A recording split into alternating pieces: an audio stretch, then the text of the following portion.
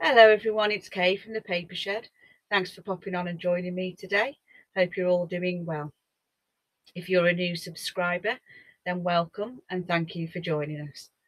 I'm sharing with you today my part 2 of the old album flip through.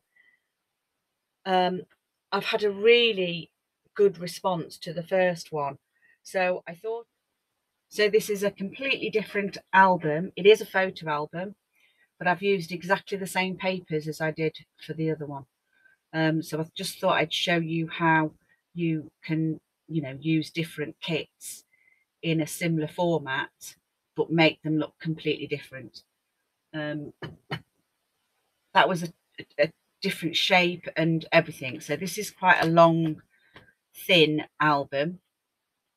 It's got quite a large spine on this one. Let me see if I can find my ruler. I have got it here somewhere. Come on. Right, here we go. So this has got a 3 3/4 inch spine. It is 10.5 inches long, and it is 5.5 inches high. So it's quite a narrow book. This is another one that I made for myself to put my own photographs in. And after I made all of these, I decided that how can I put it? I made a photo box, and I had index cards for each different thing. So I've got holidays photographs in there. I've got my kids in different ones. So I've sort of indexed all my photographs in a box. So these have never been used, and it's such a shame, really, because they are beautiful. And this kit, I have used this kit several times. It is beautiful kit. It is from Paper Phenomenon. And I do need to mention as well that the albums that I've created, I created with inspiration and guidance from Catherine Scraps. Now, she is a photo album maker. She doesn't do junk journals, but her ideas and the way that she puts things together are brilliant. And yes, I did a lot of creating with Catherine Scraps. So, here is the first one. So this is just a little flip down here, a file folder, and it's got several of these in. I just want to mention, sorry that I'm sniffing, I've got something's coming, I can tell. I just want to mention that how we ink, so we rub the ink on. When I do photo sheets like this, I literally put them on a piece of card. If I can find a piece of card handy, here we go. So I'd get a scrap piece of card. Let me move that there. And I literally would just go down the edge with a felt tip. And we do them in black or in a colour to match the scheme. And I mean, as you can see, it takes a little bit to get used to, because that's what I've done. But to be honest, the result, when you do it right, the result is brill. And I love this idea. I think it finishes off the page or the journal card or whatever it is that you wanted to put it around. I know in junk journaling, obviously, we do it as an aging thing, whereas this is more obviously aesthetic. So again, I've used glossy accents in on some of these words, and what I've done here is I've cut up a let me just see. I haven't. Hang on, we'll get there in a minute. I've cut up a what would have been a journaling card that had words all over it, and I've just made it fit that because I wanted those words there, and the card itself wouldn't fit. So I've just done that, and I've gone around it in black tip just to emphasize it a little bit. So that's that side. So that's your main front cover. Again, I've got the infinity spine on there, and somebody has asked me about the spine And what I will do is I will try and do a video once I've done the series and I've got my head back on right. I will do a little tutorial on how to do this spine, because these books that I'm showing you now have been made at least 5 years, and back then we didn't use glue. These are all stuck with tape, so it's just your normal thin double sided tape. And with some of them I noticed that they were coming apart, like this bit here is splitting, and that is the spine. So I've been just pushing it back together, but it does really need gluing. If I was to make this again today, I would definitely use glue. I'll move that because it's very distracting. So yeah, so I will do a video on it as soon as I get my head back on straight. So this is the first page. It is a flip up. It has a cut-in pocket here. So this was done with a piece of folded card. I split the paper. So this was my sheet. I split that, and then I folded this, made this to go inside. I folded it and then pushed it inside the split, so it just looks like a folded pocket. And I think they look quite nice.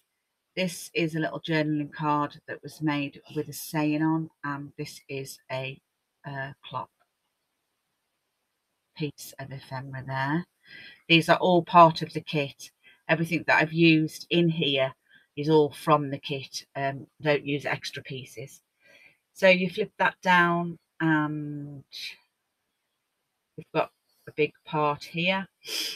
We've got a pocket here with several pieces of what we would normally put in journal cards or folders or file folders. You could even pop a little booklet in there. But I'm loving it. I love looking back and seeing them all. There is a couple of policy things in here as well.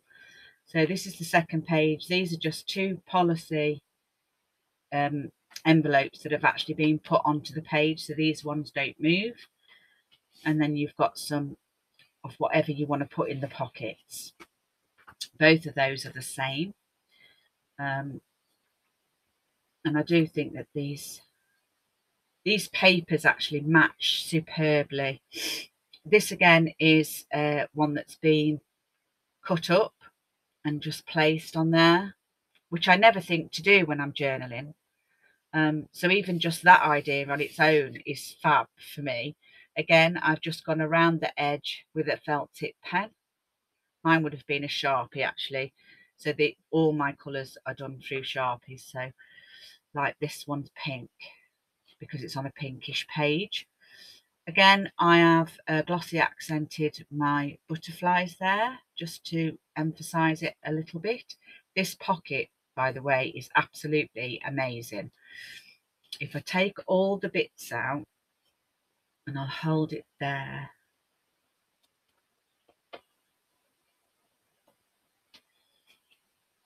So this is called a cross pocket. And this pocket is separate to this pocket, and this pocket is a full one. So this one here is actually a separate pocket altogether, and it's got a folded sort of gusset in there, which allows this to be a separate pocket and that to be a separate pocket. But I love how these come out, and I suspect you could do this on I mean, I know it's done on a nice long page, which is ideal, but I'm sure that you could turn that around and do it on a long way. Don't know if it would be effective enough. I'd have to try it, but it's so easy to do as well. And I love the way that that came out. Just loved it. And again, you can fit quite a lot in here. There's a pocket at the back. There's a full-size pocket, second pocket there. Then there's a small pocket here and a small pocket here. and that's just fab. I've got so many ideas coming to me from all of these. This again is another policy holder. It's just got a file folder in with, I think it's some noted on the back, so you can write on the back, and some photo cards. But it's like journaling, you know. I often think when I make a journal, it'd be nice just to have a few photographs. So I might start incorporating a page or two where you can actually just put your photos. This is been cut out of a saying. Again, another photograph there. This page I'd completely forgot about, and I love it. What I'm going to it followed completely down, so I'm going to open it all up. So this is this is stuck down, and that's just your ephemera bit there. The butterfly is completely glossy accented, and then this was created by using scraps of paper. So this has been added on, this part here, to create that. And then what I've done here is I've used a scrap piece of paper. So I've ripped this paper, and to extend it long enough, I've put in a piece of orange paper, and then I've followed it down onto this one, where it just was created with a different backing. But I forgot I'd done that, and that's just so cool. I think it looks great. I really, really like it. This butterfly is the reason why it was cut out, because that's part of this paper. So it was just cut out. I just wanted it to go on. But yeah, so what I did was I've cut this out of the page as well, so that I could extend this around this corner. So that's another great idea. Again, just more sayings. A little pocket here, but you could fit quite a bit in there. It's quite a loose pocket. I've done, this is a journal card with a stopwatch inside. You've got more photographs, and that's just a noted card there, so a bit of a journaling card. So they look cool. And then we close that, and we come on to the next page. So this is the next one. This is same thing again. Look, what I've done is I've used different colours of paper just to create the same thing. So this is two separate pieces, and I've cut this out. So I've ripped that down there, I've ripped that down there, and then I've inserted a piece of this to create that whole page, which I think is fantastic. I really like it. I've completely forgotten all about it. This is a pocket, so this is just a pocket here. So it's a nice long pocket, and we've just created this as a flippy, flappy photo opportunity. So I didn't put a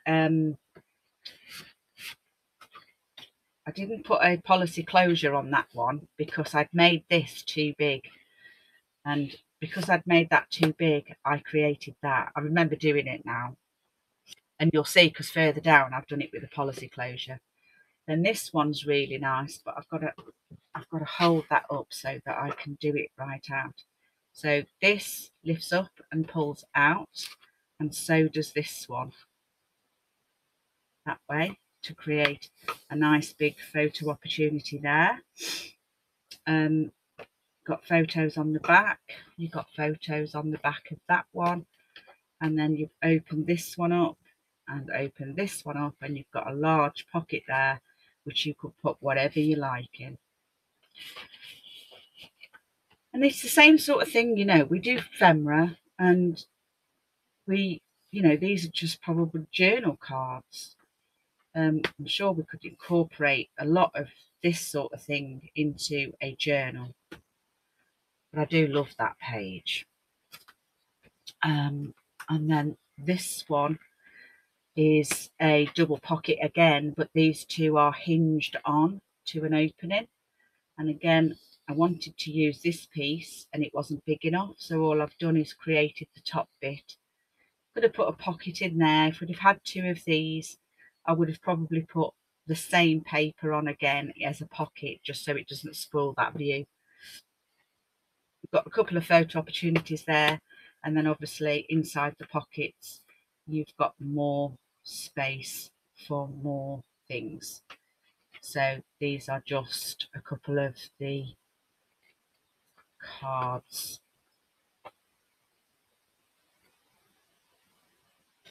Then this is created by using up all of the scrap pieces of paper from the kit. So all of these papers are in this kit.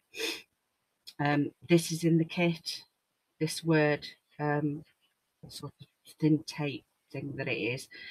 And then all I've literally done is made these the same size. So I've cut it, I think it's 1 inch. I'm almost sure it is actually. But I will just check. Yeah, it's 1 inch.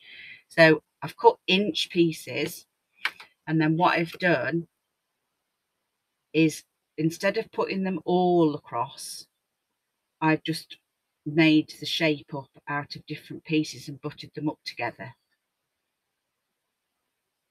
And I think that looks lovely. You could do it that way, you could do it straight down, you could do it straight across, but just make it in like a brickwork. You could do quite a lot with that, and that's just using scraps.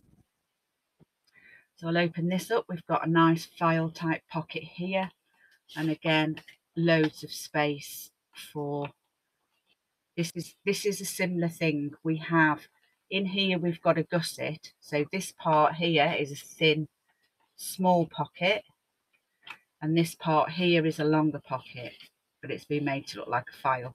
But there is a gusset in there to separate the two. Just another one here. This is again some more patchwork with 2 different pieces of paper. And then we open that up. You've got a secret pocket under here. There's a pocket in here.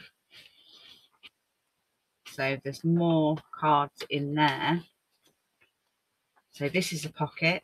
Then you've got a pocket under here, which is a secret pocket. You've got your photo elements there. You've then got a arched pocket on there. That then holds a file folder that is holding whatever you want it to hold, and a very large photo opportunity card there. So yeah, there's great ideas. And that goes up and down. This is the other large pocket I was talking about, this one here. This is what the other pocket was meant to look like. And it's very difficult to get that out.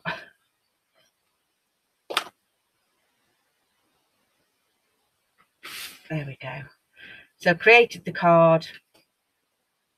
So it's a nice long either journaling space, or that could even be a booklet, you know, a journal card. There we go. That sits in there. I should have made a notch there really, I think, to make that a lot easier to come out. But again, these are words cut out of the kit. Again, the ripped torn paper thing on there, he was actually cut out and placed on there. And then down to this one, we have journal memories. So that's a flip up. This is just a place to write. This is your photograph that you're writing about. Again, here we've done the separate papers again. We've got another flip up with a photo and somewhere to write. We've got a flip down where we've just got decoration, and then this is another flip down with more decoration and places to put journaling cards or whatever you like. Another large pocket there with lots of items in. Put a little tab on that one just so that you know that that pulls up, and then you've got a lot more ephemera in there. So again, this one's quite a